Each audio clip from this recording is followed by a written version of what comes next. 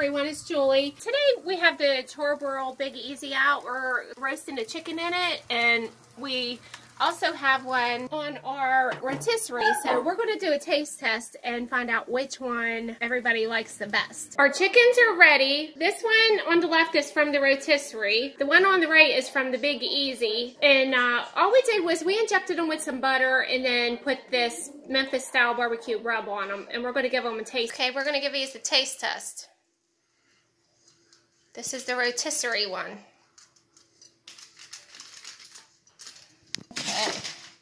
Taste it. What do you think? That's good. The skin is nice and crispy. That's the one, Big Easy. This is the rotisserie one. I don't know. Okay, we did our taste test, and to be honest with you, there's not much of a difference in the taste between them, but they're both equally good. So thanks for watching.